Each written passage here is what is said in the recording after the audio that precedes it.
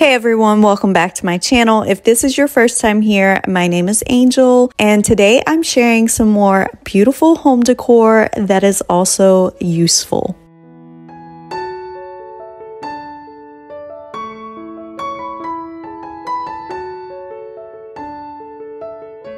For this first project, I found this cute little coat rack at my thrift store for around $2, and I knew I wanted to make this over to have a shelf, so I picked up one of these thin wood boards from Dollar Tree, and it fit perfectly over this, except for I knew I wanted to cut those edges off of the coat rack. So I just grabbed my ruler and drew a line out, and then I cut those off with my miter box saw. And then there I was just measuring to make it even on both sides before using some wood glue to attach that piece of wood to the top of my coat rack. And after the wood glue dried, I did add in some screws just to make this extra sturdy and make sure that shelf wouldn't come off. Then it was time to paint this, so I just used some of my brown paint that I've mixed up, and I'm going over this entire thing as a base coat for this coat rack.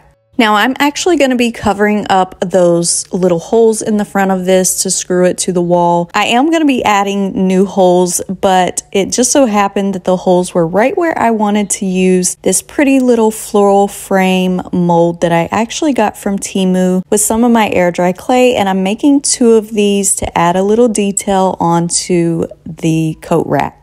And you can see here when I'm gluing these to the front of that, just using some gel super glue, I had already drilled holes in the ends of this coat rack, but I actually do fill those in and change the position at the end of this because I wouldn't have been able to actually drill the screw into the wall because of the little pegs. Now I want to use this shelf as a little picture ledge, so I'm actually going to make a faux gallery railing with some of these little candle cup holders that I got from Hobby Lobby. Now you can use chess pieces or any little finial decorative little pieces for this, but I already had these little cups on hand, so I just figured I would use these to make that faux gallery railing. For the actual railing part, I'm just using these thin little dowels that I got from Dollar Tree, and here I'm just kind of seeing where I'm going to need to put those and if they'll fit well and still leave room on the shelf. But before I put this onto the shelf, I wanted to make this a gold brass color, kind of like the actual gallery railings that you see, the gold ones. So I painted everything black first, and then I went over it with some of my European gold rub and buff to give it that bronzy, brassy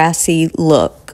And while those are drying and my clay has now dried, I can go ahead and do the top coat for my coat rack and the shelf. I'm just going to do a very light chippy look on this, just using some school glue as a first layer. And then I let that dry for a few minutes before going over this with some of my white chalk paint. Now this had those little pegs on there, and it was a little bit difficult to try to go in one direction with this, but I tried to make sure that my paint was all going one direction, and any little areas that I really couldn't get into with my larger paintbrush, I just went back in with a small paintbrush after the paint had dried and already crackled, and I filled in all those little spots that I wasn't able to get to and painted over the clay molds.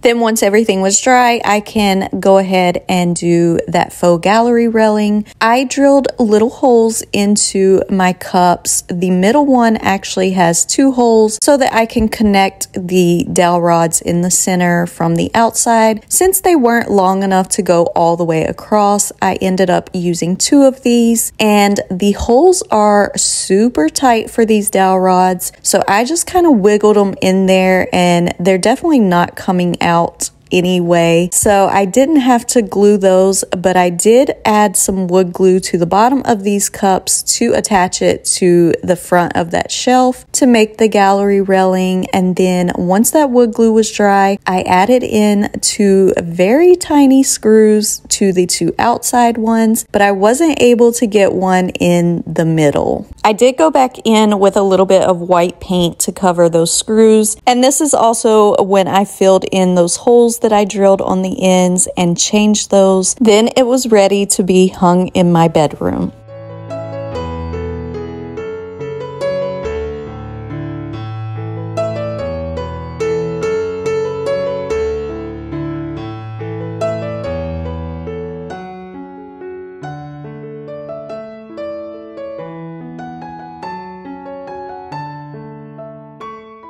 For this project, I found this really neat vintage wine crate at my thrift store for around $3, and this also came with a lid, but I'm not going to be using that for this because I want to use this in my bathroom. So I actually decided not to paint this crate, and I actually really loved the wood tone that it is. So instead, I am taking some of these parchment paper rub-on transfers from Dollar Tree. These are pretty new in my store. I just recently got these not too long ago, and I thought they were absolutely beautiful. But I will say these are a little bit more difficult to rub onto an item because the paper does move around. So what I found was taping this down really helped a lot, and then really just holding on to that paper so that it is not wiggling around as you are doing this. But once I taped this down, I just used a craft stick to rub all over this transfer, and I will say that these seem to transfer a lot easier than the other Dollar Tree transfers, and they leave a more faded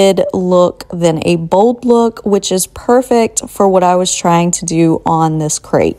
But once I had the first one done, then I kind of just cut out pieces from the paper and placed them randomly on the front of this crate. And finally, I wanted to add some little handles, so I actually picked up these handles from my thrift store. And a little trick, if you have handles like this that need 2 holes, just grab a piece of painter's tape and put it over the holes, and then use a pencil or something sharp to poke holes where they need to be. And then you can just place the painter's tape on your project, and you'll be able to just easily make those holes to add your handles. So I just pre-drilled those holes and then screwed in my handles.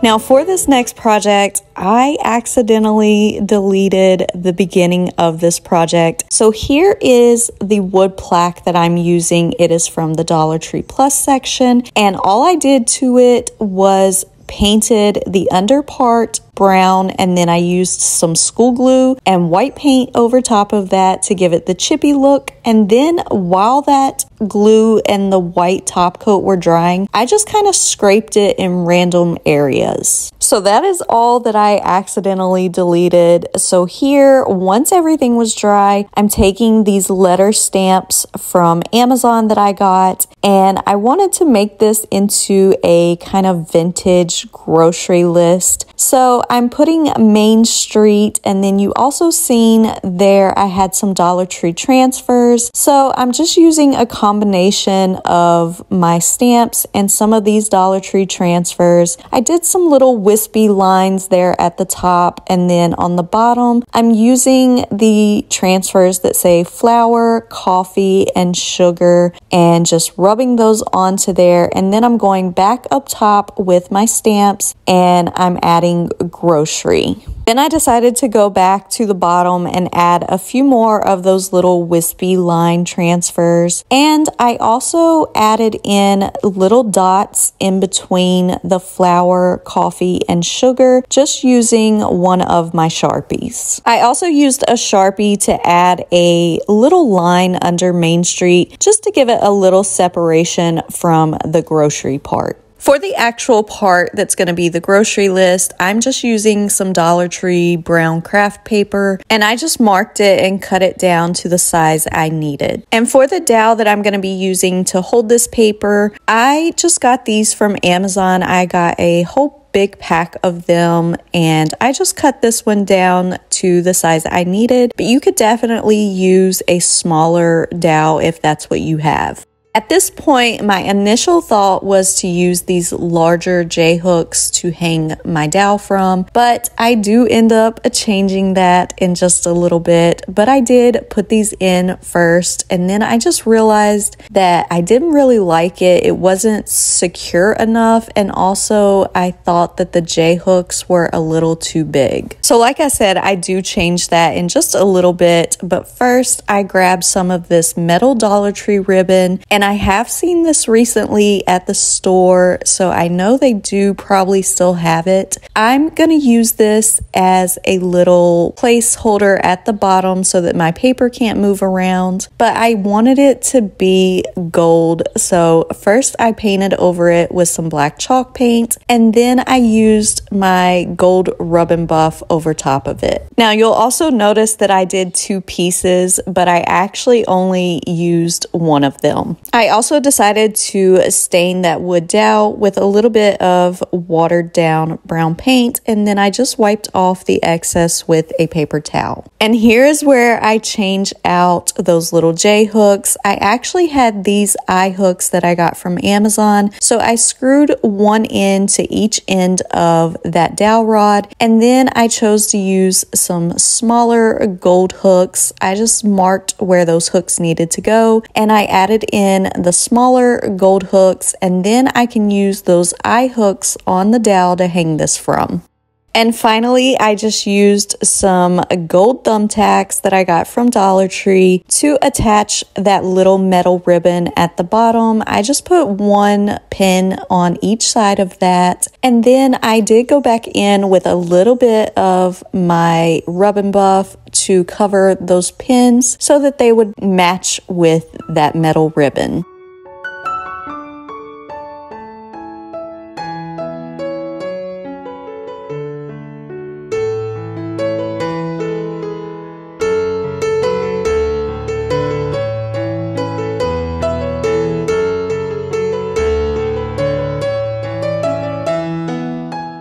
For this final project, I have been wanting to make a tic-tac-toe board for a while, and I ended up finding this cute little sign at my thrift store. It did have some wording on it, so I just kind of lightly sanded over that to start with. Then I'm just using a wet paintbrush and some of that brown paint that I have mixed up, and I went over this with 2 coats. And I wasn't too concerned with the coverage where that writing was because this is just the base coat. Now, I'm sure you all know my favorite way to get a crackle is by using school glue, but I wanted to try something different on this because I didn't really want crackle. I wanted more of chippy edges and just chippy little areas. So I thought I would try this method of rubbing a candle all over the areas that you want the chippy look. Now this is the first time I've done this, and I have heard that you need to use a white candle, but I can tell you that's not true because I used a cream colored vanilla scented candle from Dollar Tree and it worked great. So as you can see, once I had my candle rubbed all over it where I wanted the chippiness, then I just painted over it with 2 coats of my white chalk paint. And once that was dry, I started scraping around the edges and any of the little areas where I had rubbed the candle. Now I couldn't find my paint scraper, so I actually ended up just using this little Cricut tool that I got from Dollar Tree, and it worked just fine. The only thing that I will say about this technique is it was kind of hard to remember where I had put the candle wax, because once you paint over it, there's really no way to tell where it is. So I just kind of scraped over the entire thing in hopes that I would just find the areas. Then it was time to actually turn this into a tic-tac-toe board. So I drew out this little template because I wanted my tic-tac-toe board to be the same length as it was in width, and since this is a rectangular sign that I used for the tic-tac-toe board, I just drew this template out, and then here I'm just going around those edges and marking where I need to put my lines. Now for this one, I decided to do a spring/summer board/tray. So I'm using these new little Dollar Tree stamps that I picked up, and it had this little vine stamp, and I decided to make my tic-tac-toe board lines from those. So it actually lined up to where I only needed to stamp it twice and then just kind of add a little edge to 3 sides of it. Now, like I said, I also wanted to make this into a little tray. So these are some more handles that I picked up from the thrift store, and I just attached these to both sides of the board. And then I went over them with my European Gold Rub and Buff because they were a little coppery color. So I wanted to change that to gold. Now for the actual tic-tac-toe pieces, I found these little wood blocks at my thrift store. I'm pretty sure they were like kids building blocks, but I do have some linked below in my Amazon store that are almost the exact same size, but you can use different pieces for this. I just had these and thought they would work perfectly. So again, I'm just using that brown paint as a base coat for these, and I'm just brushing it on with a wet paintbrush and then wiping off the excess with a paper towel. And for these pieces, I wanted to kind of do a grayish barnwood look. So I'm actually taking some watered down white paint, brushing that over these, and then wiping off the excess. Then once they were dry, instead of doing the typical X's and O's, I decided to make these